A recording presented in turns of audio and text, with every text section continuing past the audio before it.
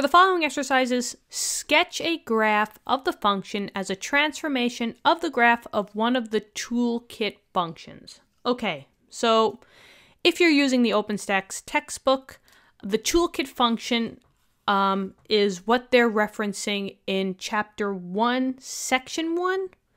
There's a list of functions there that they talk about the toolkit functions. However, I am not going to go based off of that. I always talk about original functions, all right? And the first thing that we have to do is find out what the original functions are of this and of this. Original functions are always going to be what's happening to your variable, the letter.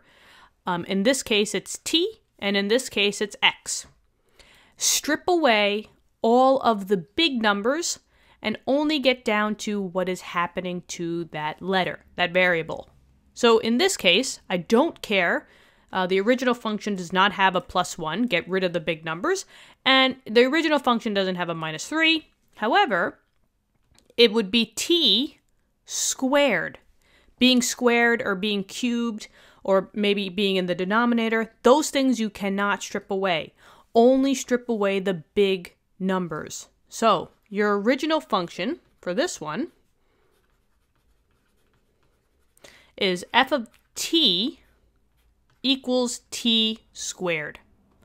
Okay, second thing is you guys should just know what your exponential function looks like. It's a very easy function. There's only like 3 plots that you have to really focus on. And this is the same thing as x squared, by the way. So in this case, we're just using t because the letter here is t.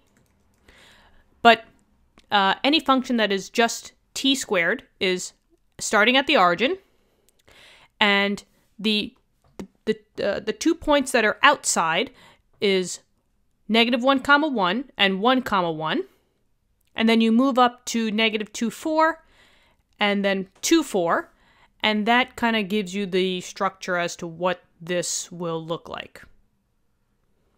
Okay, so this is your original function. This is t squared. Now we have to sketch this graph with all of its transformations. Okay, so we have to figure out what the transformations are. Okay, so I have 2 numbers that I have to worry about. I have a +1 in here and then a -3 outside. Ticks. Wow. Tips and tricks will tell you how to distinguish between a horizontal functions and vertical functions, right? Horizontal functions are the ones that go from left to right, and vertical functions are the ones that go up and down. And it depends on where the numbers you're adding. If you're doing a horizontal function, the number that you're adding is related within the x. Vertical functions, however, is after. Like afterthoughts. They're plus or minus values after you said your, x value or your t value in this case. So I have a +1. Is that inside of the function or is that outside of the function? That's definitely inside, right? It's inside the parentheses with the t value. So I know that that's a horizontal shift. So I'm going to say that since we have a +1, plus represents that it's a shift to the left. So I'm just going to say over here, our function, we need to shift to the left how many times? Once, because it was 1. So that means all of our points that we just wrote needs to be shifted to the left once.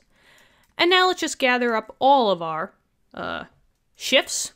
I have a -3 at the end. And I just gave it to you guys, right? It's at the end. It's after the parentheses. After numbers, like +3 or -3, those are vertical shifts. And a minus is shifting downward. So I got to go down. How many? Down 3. Now, the good thing about vertical shifts and horizontal shifts is that it doesn't matter which one you do first. You want to do horizontal shift first and then do a vertical, or a vertical and then do a horizontal? That's fine. I don't really care. You just got to do one and then do the other one. But when we get to harder problems, there will come a time where there's going to be steps, all right? But if you're just doing horizontal and vertical shifts, it doesn't matter which one you do first. So overall, for all the points that I have to shift left once, and then I have to shift down 3 times. So let's try it. I'm going to work with this point over here, and I kind of just want to make this point blue, just so that all the blues are together, and then I will maybe do the shifting ones in red. Okay, so for this point, I need to shift it over to the left once. So now I'm coming over here, and I have to shift it down 3 times. So 1, 2, 3. So this one is right here. Let's do this one now. And maybe I can, make this a little bigger. Actually, it's fine. We'll do it this way. Okay, so shift left once. I'm over here. Shift left down 3 times. 1, 2, 3. And now I'm over here. Do the same thing for this one. Shift once left, shift down 3 times.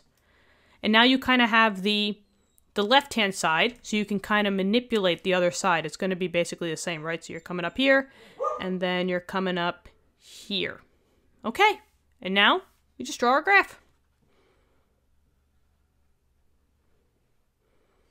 There it is. So this is your f of t equals t plus 1 squared minus 3. And that's it. Let's try the next one. So the first thing is, gotta get your original function.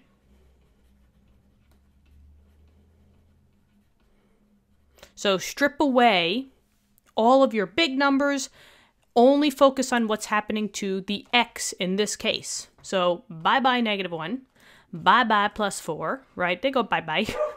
So the only things that are left is the absolute value of that x. So the original function here would be h of x equals the absolute value of x. Okay. So what does this function look like? It's very, very simple. It kind of looks like the first one that we did, just a little bit different. You still start from the origin, so I'll make all these blue. And then it's like a V. Linear V, and that's it. So I'm just going to kind of draw this. There you go. They should all be, the same number. I pretty much did that. Okay, perfect. So that's what the absolute value of x looks like. Memorize those 2 graphs, those 2 original functions. It will help you guys out a lot. Now let's just plug in what's being done. Okay, are there any horizontal shifts? Are there any numbers that are inside the parenthesis of the actual function? Well, I see that I have a -1 here, right? Would this be inside the function or outside? This one is inside. Technically, there is a parenthesis. Everything is being absolute valued. And if I said square rooted before, I'm so sorry. I meant absolute value. So this is the absolute value of x. So this -1 is a horizontal shift. It's a 1. Negative means shift to the right.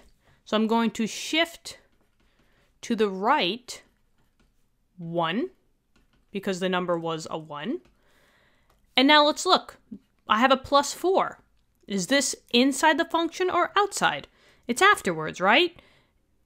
It's a vertical shift. And it's a plus. That means that it's shifted up.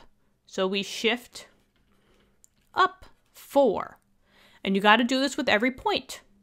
Once you get better at this, guys, it will just come naturally. You'll kind of visualize where it's got to go.